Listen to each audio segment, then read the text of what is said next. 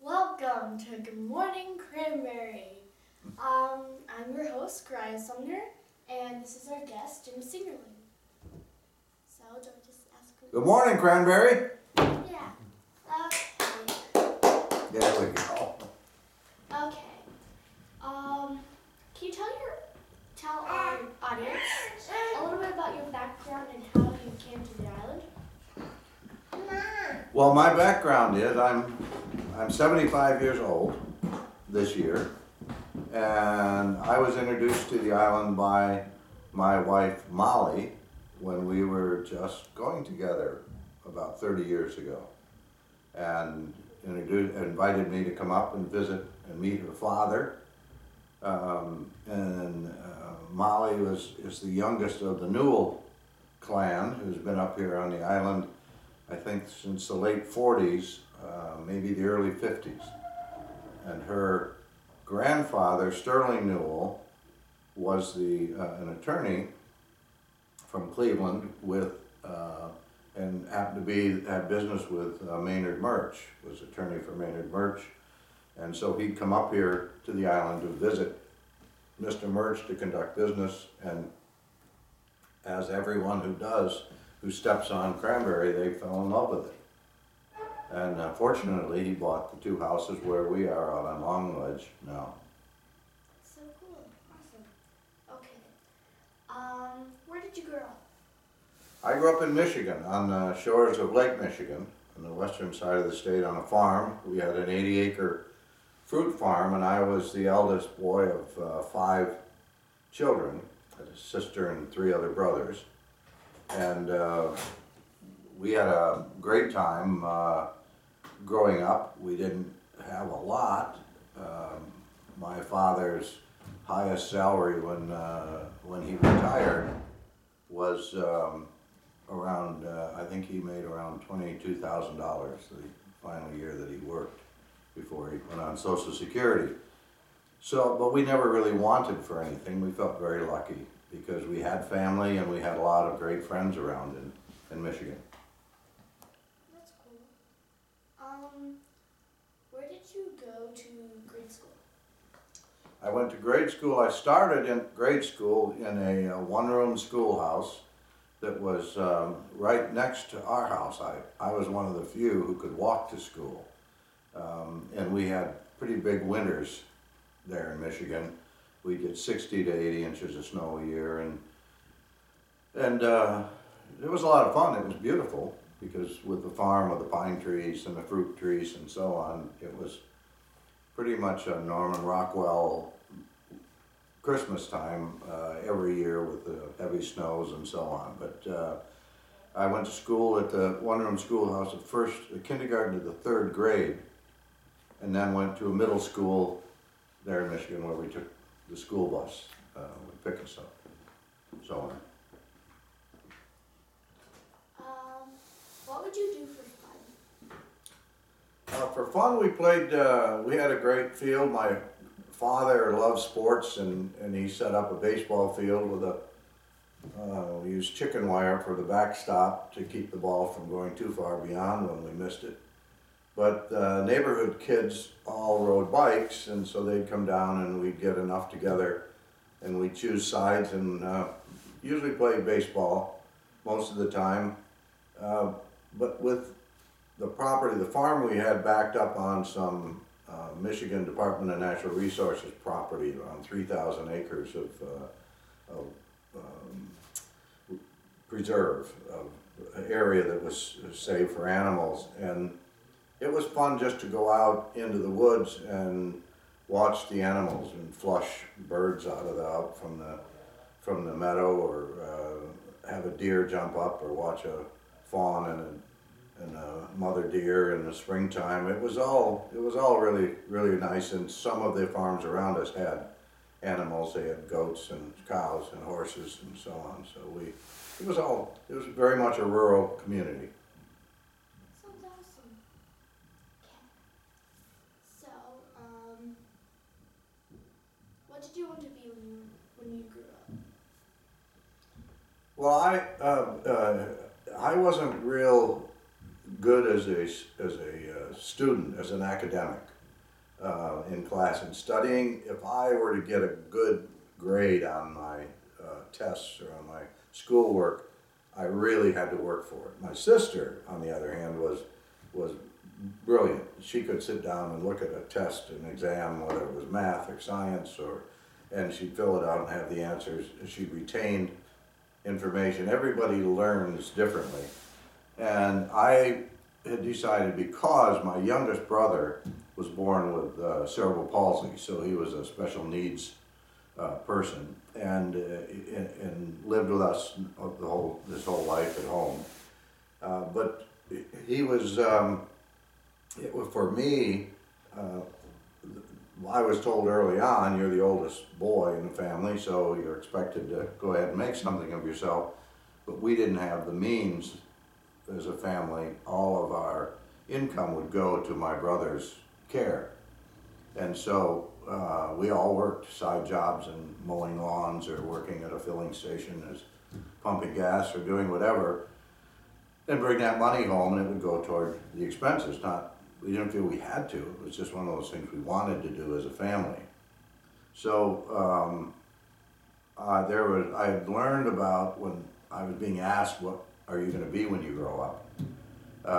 I learned about a trade school for chefs, and I had learned that in America, this was back in the 60s, early 60s, that in America, most of the chefs were in fact individuals who had come here from Europe, from Germany and France and Switzerland and so on, that worked in, and I thought, and they were all men. It was there were those who felt that cooking was woman's work to do it, so it was stepping out of the box a little bit to say you're going to be actually a professional chef. So I did that, and I did it for probably about 12 or 13 years, and decided, maybe 15 years, and decided I was going to step out and put on a jacket and tie and get into management. So I took some college classes to supplement what I had learned in the trade school, but I accomplished, I'm an Escoffier chef. I took an apprenticeship under some Swiss chefs and worked overseas, spent time in the, was drafted into the Army during the Vietnam conflict, and that probably was the single best thing that ever happened to me. At the time I didn't think it was, but it was really the discipline that it added, the understanding of teamwork and working together, the things the military offered to a young person from the country at that point was significant. So that was, yeah, that's how that transpired. Okay. Very nice story. It's really cool that you were. Well, I think it goes, back then it wasn't, there weren't a lot of chefs. There was only one chef school here in America at the time. All of the other training for chefs was in Europe, and a big plus or a star for a hotel or restaurant was that if you brought a European chef over. And I believe very much that the American boys could do the same thing. We're all human beings. You just have to decide you're going to commit to it. And so I had committed, and I had a grandfather who had a third grade education and had a couple of department stores, and he was very successful. And he said, oh, you don't need to go, and this education stuff is overblown. And that didn't go over very well with my mother, who was his daughter, but as she said, no, you need to get an education. But it didn't have to come just from books. It could come from doing things with your hands, and more importantly, doing things with your mind. And my parents and the people around me always were very big on telling me to be sure to do something that I liked to do every day. Because when you think about it, when you take a job, you're going to do it for probably 20 years or 30 years or maybe 50 years. And you can't fake it for 20 or 30 or 50 years. You have to like doing what you're doing. And so I got into this, and I found things that I enjoyed doing, and then I learned that if I didn't know how to do something, it was okay, but I needed to find someone around me who could do it, what I didn't know. And so admitting that you didn't know how to do everything, then, you know, we all run into people who do think they know everything about everything. But admitting that you don't, and then finding people, you really find that there are so many people out there who are willing to help you. All you have to do is ask or be open to being helped. And those were a couple of the principles that allowed me to enjoy the successes that I enjoy today. That's cool. It is cool. So as a chef, did you ever get to like cut really fast with a knife? Yes, yeah. Did you ever cut your thumb? You know what yeah. I've got cuts on my fingers where I didn't take them all the way off, but they healed. Kind of like your foot will. Well, after you took a tumble on the bike yesterday. Yeah. But I mean, you're going to burn your fingers. You're going. Something I thought maybe we could do at some point in time, which might be fun, is to have here for young people, and I think you should put a limit on the age of 14 or 15 of little cooking classes on how to use knives and how to prepare easy stuff to do. But in many cases, when young people go away to boarding school or to university or on with life, some of them haven't gotten the training on how to cook from their parents. I know you have a mom who does a lot of cooking, but by the same with a family. But there are those who don't, and it's a trade that I think everyone needs to learn as you go on, if it's no more than to just be able to turn on a stove and cook for yourself. So it's fun, and the creativity, being able to use things that you never thought you would be able to use. I don't care if it's eggs from a chicken, or having grown up on a farm, I understood the agricultural part of it to a greater degree. But vegetables and the way stuff grows, and it's, if you have a creative side of you, it's great to apply it to making things. And sometimes you're going to make something and it's not going to taste very good, and all you do is push it aside and go on and start and make something else.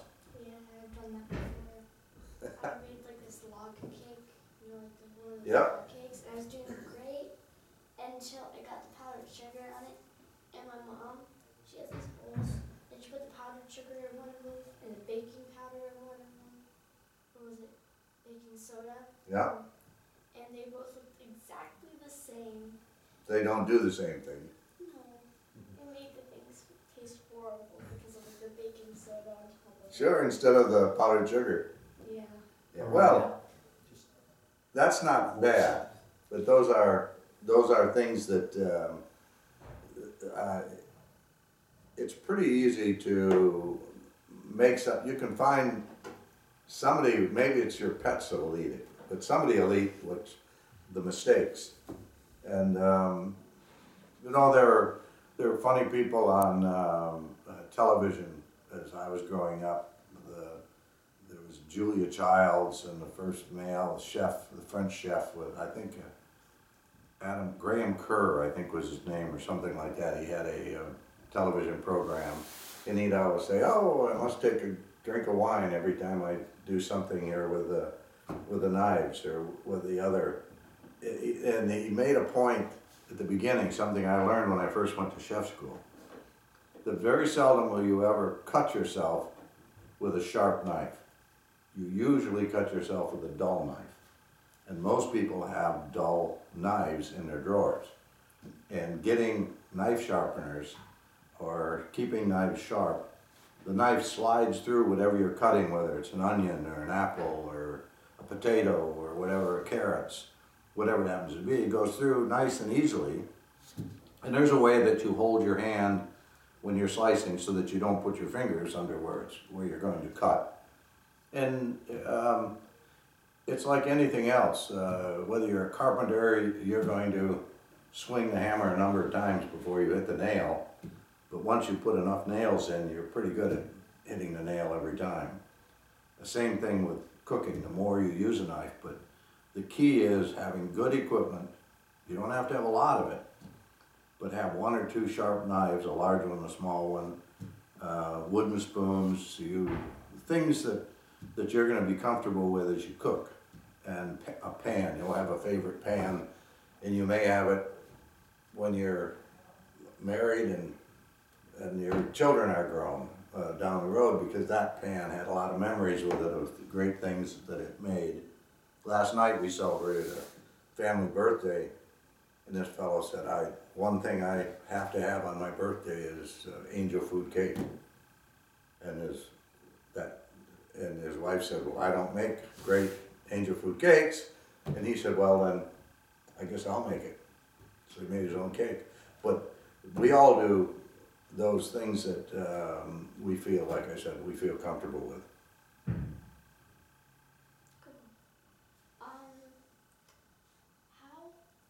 Now getting to the island part, how is the island different than it is today? Well, as I said, I came here about 30 years ago.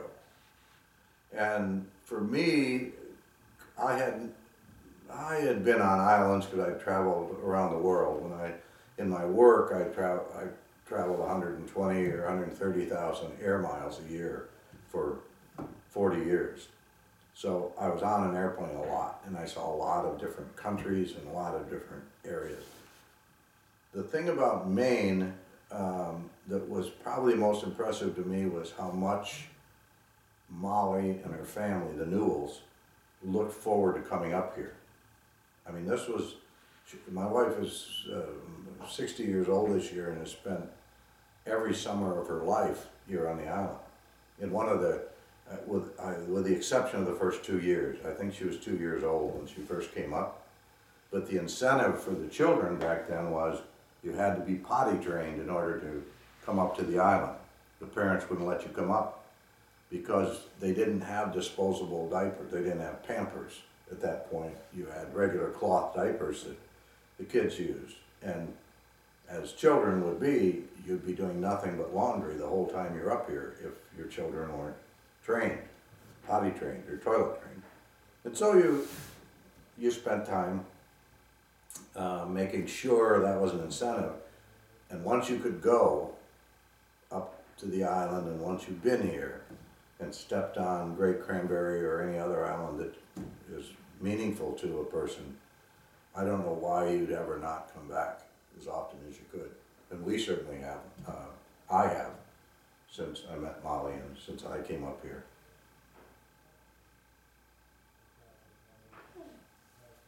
Okay.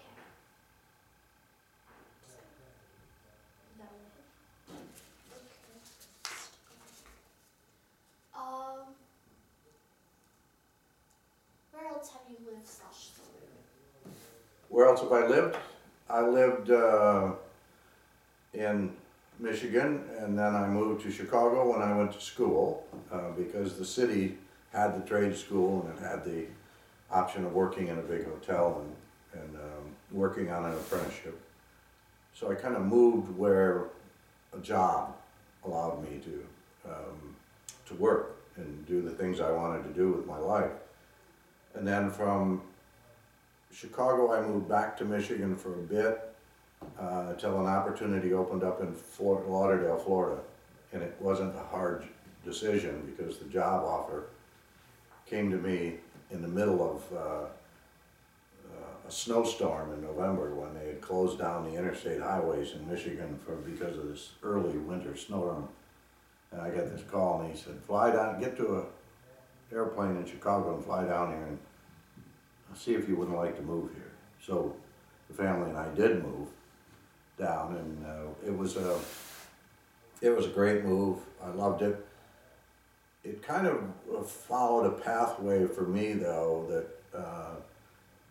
I didn't set any life goals of where I wanted to be or what I wanted to be. I kind of let life unfold in front of me. And it's different for everyone.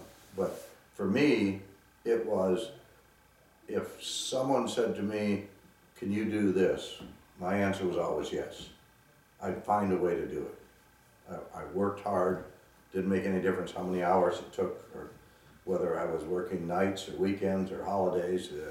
If I liked doing it, I'd say yes, and I took the job. And in this case, it was to run a restaurant and a golf club and country club in Florida, in Fort Lauderdale, for Robert Trent Jones, a golf course architect. He did some 500 golf courses around the world.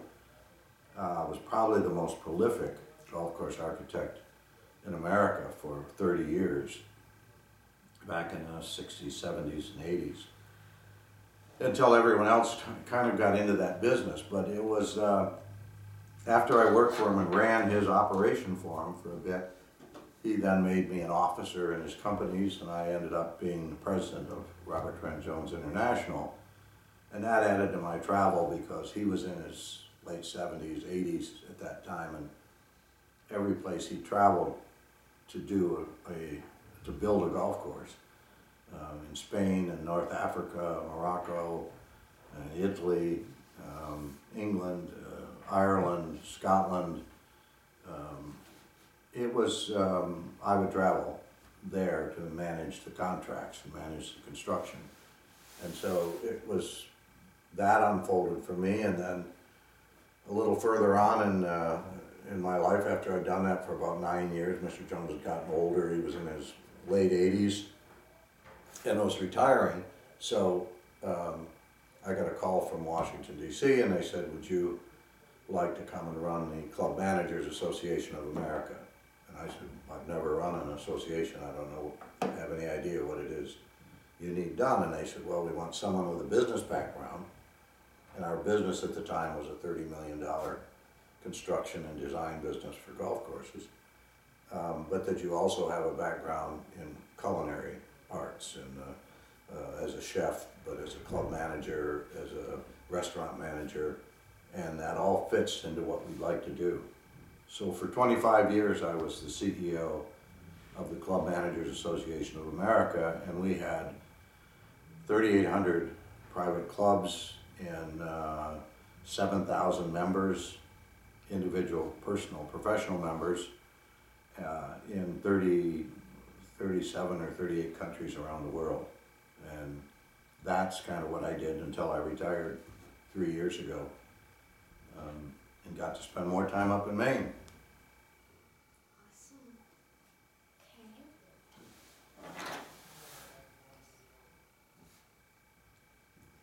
Okay. Oh wait, I already asked that question. What is your earliest memory of the island? My earliest memory of the island was certainly coming up here, because I had no idea when they said it's an island whether we were going to row a boat out. I'd been on canoes before, I'd been in rowboats before, I'd been on power boats before, living on Lake Michigan. But I had no idea when they said we're going to take the mailboat out, what that meant. And so all of a sudden we're going down onto this float, and the float's rocking and rolling around, and it was a bit windy, and the boat was coming up, and I'm thinking, I'm not so sure this was one of my better ideas. Until we got off, and we were at low tide, and I had overpacked, so I had a suitcase that had enough things in it I could have moved out here. And by the time I pulled it up the ramp to the town dock, and then Molly had the Green Dragon, the 48 Plymouth that her father had brought up here around 1950 or thereabout. He's been on the island ever since, but had that there, and I looked and I thought, wow, this is really a step back in time.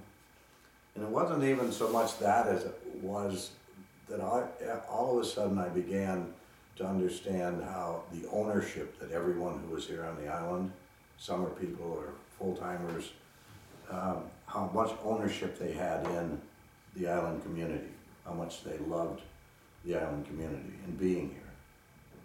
And probably my most memorable thing that's happened to me in 30 years here was when I finally got Junior Bracey to say something more than a grunt or a nod when I said good morning to him walking down the dock. And Scott wasn't old enough at that point to go out on a boat or to take him, go out with his dad. And I'd say, "Morning, Junior," and he'd just keep walking.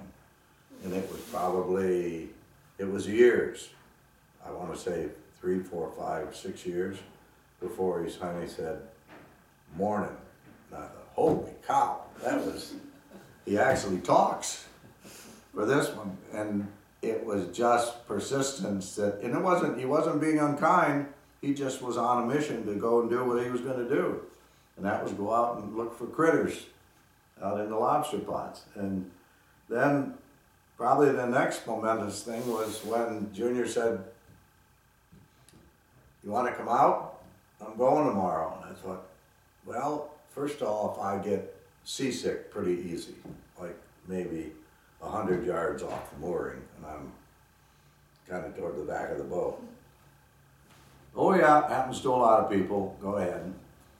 And then Junior said, "Well, why don't you," so I go out with him on the boat as a deckhand, and it was fairly rough seas. There were 4 or 5 foot swells that, for me, that was rough, and it did not contribute to my well-being as a little bit seasick at that point. And I had been foolish enough to have eaten a relatively big breakfast before we went out, which also wasn't a brilliant thing to do. But we're going, and he said, "Well, are you going to work or are you going to stand there?" And I said, "Well, can you tell me what I can do?" And I was very proud because I had on a Tilly hat that Molly's father had given me. And so I had my Tilly on, and I was in blue jeans, and I was ready. I said, "Sure, I'll work. What do you want me to do?" And he said, "Here, fill bait bags." And he threw a handful of little bait bags. And I said, "What do I do with them?" He said, "Fill them up with bait." And he's trucking along, and he's got the little buoy hook that he's getting ready to pull things up. And he said, "And I need them full here, so when I get it up, we don't stop. We just keep going." I'm thinking, oh man, this is going to be something. So I started stuffing bait bags, and that also did not contribute to my somewhat unsettled stomach. But you got over it pretty quick, and so after about an hour, we're going along, and I was just amazed at how Junior found these lines of pots of buoys and how it would. I said, "How do you not get lost out here?" I'm doing it all my life. It wasn't a lot big on words. But he said, "Go ahead," and he said, "Just keep the bait bag coming." And with that, he swung the buoy hook around with the pole, knocked my Tilly off into the bait box, and all of a sudden all of the juice started running into the middle of the hat. And I just looked at it and shook my head, and I thought, boy, this is going to be a day that I'll remember, and I have remembered it for a long time. And so I picked my hat up, and naturally I didn't put it back on, but I kind of tossed it over at the end. Went on with the day, and at the end of the day, it was a big deal that I had survived in my own mind. And Molly naturally was thinking, I know Junior's going to bring him back alive, but this could be a big experience for us when he came back in. And I came to the door, and I had bait juice all over my jeans, and I didn't have on rubber boots or anything else. And she said, "It probably wouldn't be a bad idea if you were to just go right upstairs and throw everything into the washing machine." And I said, "That's good." So we had one bathroom in the house, and it was the laundry, because the plumbing was up there. There was the laundry, and there was the old footed bathtub up there. And so I took my clothes off, threw them in the washing machine, started it, and then I ran the tub and think, I'm going to take a quick bath and get some of this odor off of me before I get done. And I just sit down in this nice warm bath, and with that, the washing machine kicked into the spin cycle. And I hadn't realized it, but the washing machine drained into the tub. And so in my nice warm bath, all of a sudden, all of this juice in the laundry was shooting into the tub, and the tub was filling up. We were on the second floor, and I'm thinking, my God, I'm going to flood this wonderful old house that we were in. It was just a continuation of what I thought maybe be the longer day of my life before we got done. So I grabbed the drain and drained it out, let it go through the cycle as it did, and then filled the tub again. And naturally at that point all the hot water was gone, so I took a cold bath and dried off, and just figured it might be better just to wait for tomorrow and see if it isn't a better day. But it was funny in retrospect, but at the time it was, and I subsequently have gone out with Junior on vacations and with Scott, and you have a real appreciation for what it takes to bring lobster to the table for all of us when we enjoy it, and just call and say, can you give me 6, or can you give me 4, or can you do whatever. It's the fishermen, whatever they can get for their whatever they harvest, they're certainly entitled to it.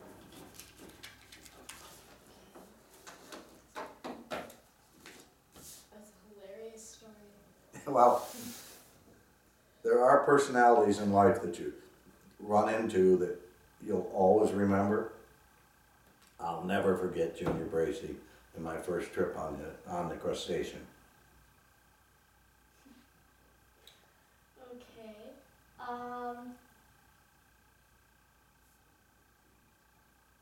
Do you have any pets? We had a pet. I always had a pet dog when we were on the farm.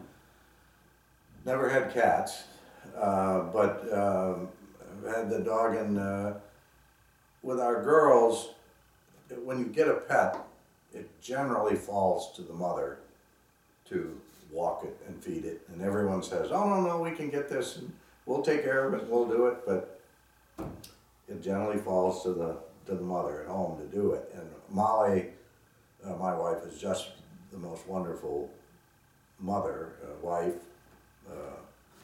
mother to a pet that you could possibly find. So she would always walk the dog. But we had Bella, our wonderful dog, for 15 years, 14 or 15 years. And Bella just passed away this past summer. And it's really left a big hole for all of us, primarily for me. I never felt that I was going to ever get that close to a pet. And I don't know, I guess it's like everything else in life. Until you experience it, you don't know how it's going to impact you for that. But pets are great friends. Bella was a great friend, and maybe someday we'll have another dog. But for right now, it was only a few months ago, so we're just getting past that. But great memories, wonderful memories. And we've got pictures and everything else. It's kind of like I had this pet. His name was George. He was a big horse. He was the best horse ever. Is that Virginia? Uh-huh. And he was the best draft horse ever.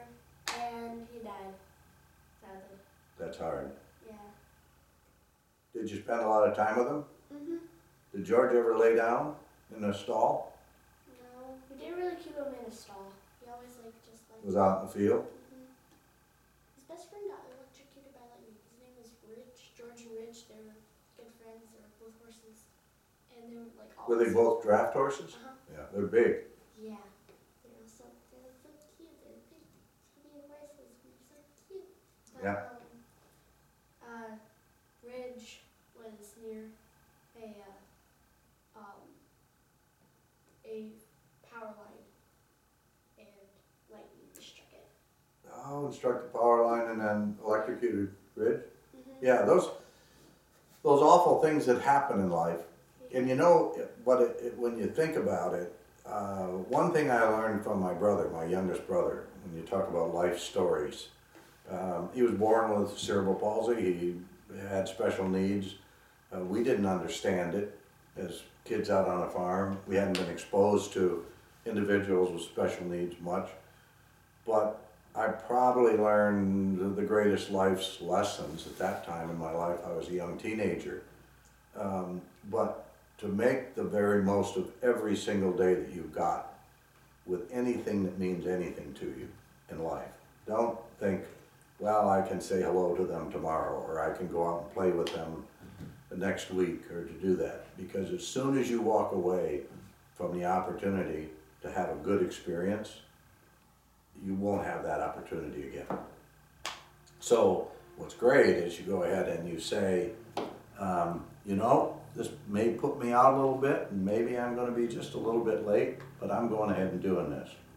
And you find some of the greatest experiences. It's here on the island when volunteering, but your family does an amazing job. Your mom and dad and you kids, all of you, have done such an amazing job. The Merch children, John and James and all of them, and working as they do in the Hitty's Cafe or down at the store, or mowing lawns, or doing whatever it is you all do, the work you all do around with your animals around the house.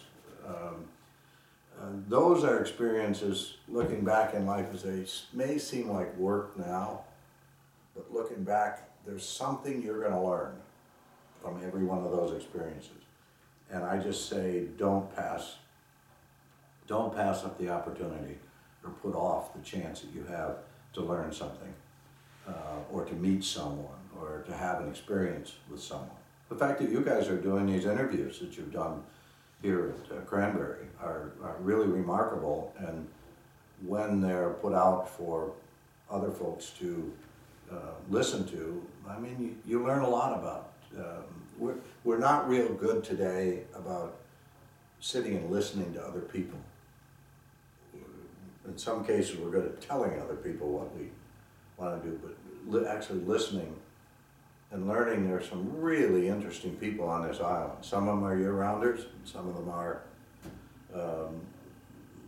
day trippers, or some of them are summer people, and some of them are family members who come up to visit. But this island seems to change everybody when you get here. I mean, change everyone for the better. It's really a remarkable place, and I just, on one hand, it's a shame that everyone can't experience it, but on the other hand, if everyone could experience it, it wouldn't be so special. But having it so close to Acadia and the national park, and having the other things that if you decide to, you can do them. But one of the people on the shuttle this past week when I was volunteering as a driver said, you know, I came out here and I had to make the next boat because it was going to be 3 hours before the boat came after that. But she said, I got off and I walked on the trail out to the back shore, to the big rocks, to the pink granite rocks. And she said, I sat there and it was like I was hypnotized, watching the waves crash in. I went down to one of the tidal pools and I saw a starfish and a crab in there, and then the gull came down and ate the starfish, as it would. And she said, I thought, I don't want to make that next boat. I'm going to wait for the 3 hours for the 6 o'clock boat as it would come.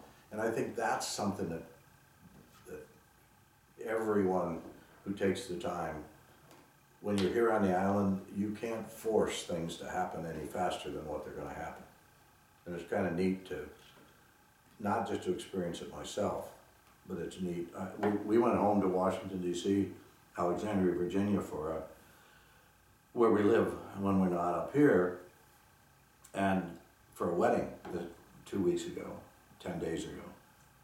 And I couldn't wait to get in the car and come back up here. It's a 14-hour drive, but it's worth it.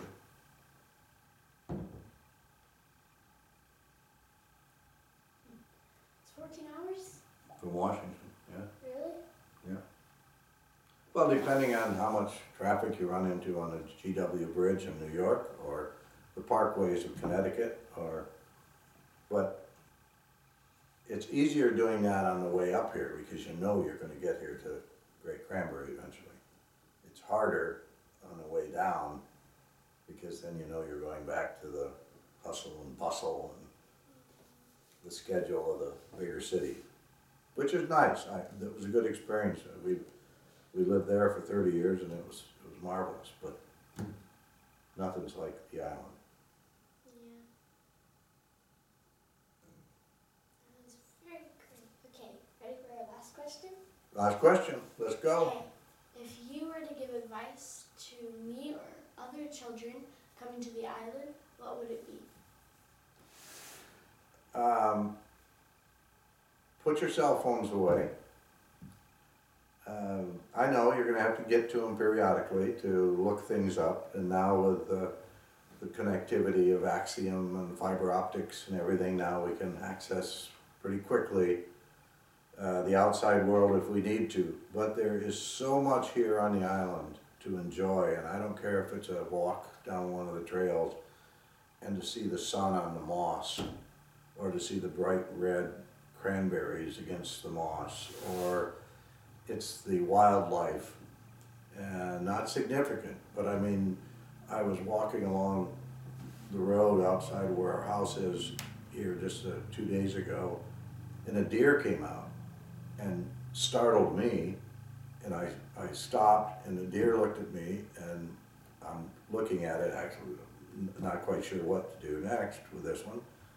And with that, the deer walked a few more steps out and stopped, looked at me again, and went right off back into the woods. It didn't run and wasn't startled or anything. And I guess that's the moments that you're gonna have when you're standing on the dock as a dock hopper and jumping off into 50-degree water, something the kids do every time they're up here. I do periodically. Now, it helps me if I have a little glass of scotch before I do it, but still, that keeps me warm. But watching a school of fish as the tides change, or sitting on our porch and watching boats go by. We miss the osprey nest on me. I would say to kids, let the island experience get a hold of you.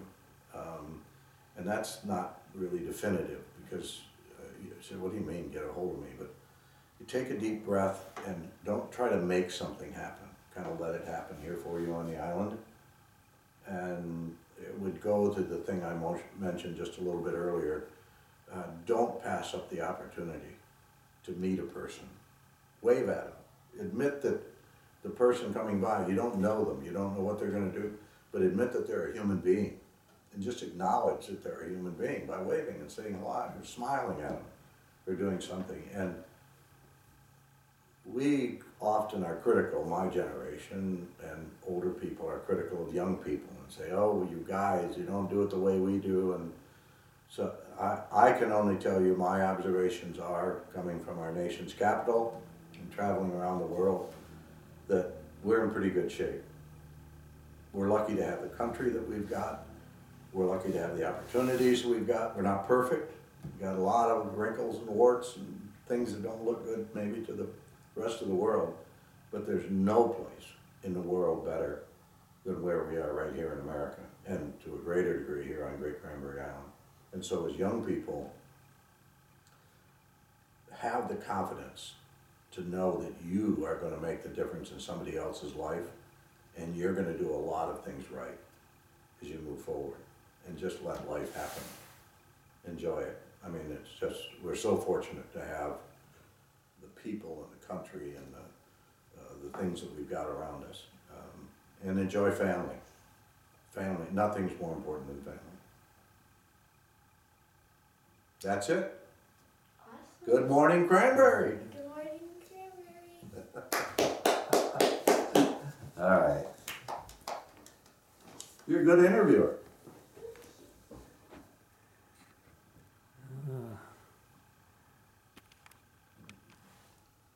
I don't remember how to turn this off. Do you, Karaya?